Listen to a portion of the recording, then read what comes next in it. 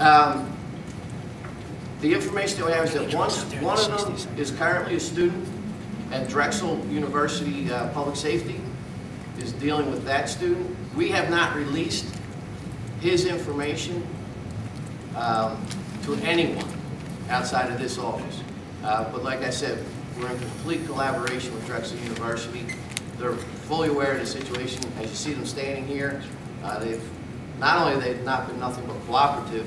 They were very instrumental in moving this forward. They wanted to make sure that their campus stayed safe, and that they weren't hiding any of their problems. What about the other? I'm sorry, down here? Down here?